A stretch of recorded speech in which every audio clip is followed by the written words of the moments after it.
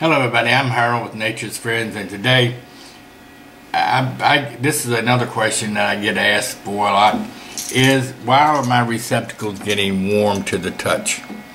Okay, there's several reasons for that. Okay, if you see right here, see that little piece of wire right there? That's the only thing carrying all the current from this to this. So if you got a wire this size, 14 gauge, alright, and if you wrap that around your screw, you see that's going to make a nice tight fit.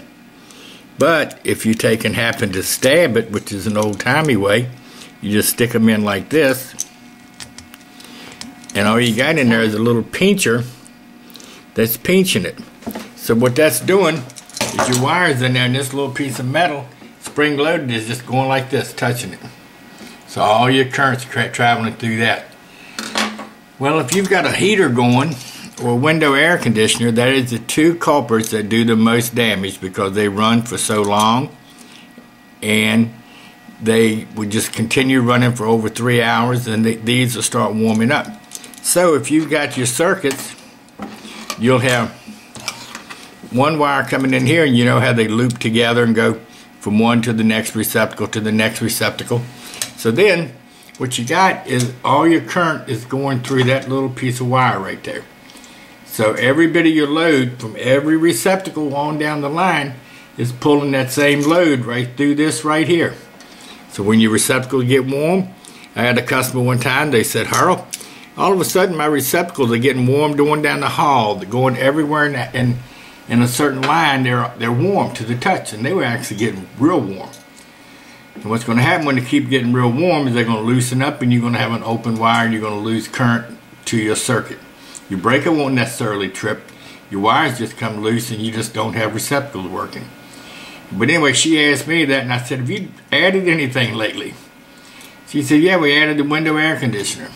So when they added that window air conditioner, plugged it into their bedroom, and overloaded each one of these circuits, these receptacles going to that air conditioner, so they got warm. So if they get warm to the touch, just make sure, and if you got something pulling that much ampacity, go get have your electrician come and run you a separate circuit to it, so that way you're not overloading your receptacles, your wire size. And a window unit will take and consume, I don't know the ampacity, all of them are different, but let's just say a 1500 watt heater. That's going to draw 12.5 amps, okay? That's a lot of current going through each one of these little things. That's why when people are using a 1500 watt heater, I tell them to plug it into a 20 amp circuit. Most of the time that's in the kitchen, but if you're doing them in a bedroom, only use 1000 watts of it, okay? Then that'll be okay. So if you warm receptacles, see what you're using, and you could have problems coming, and I'll show you a video later on how to look for that problem. Don't forget to hit like, subscribe to us if you like our channel, and if you have any questions, email me at naturesfriends@embarkmail.com. Thank you.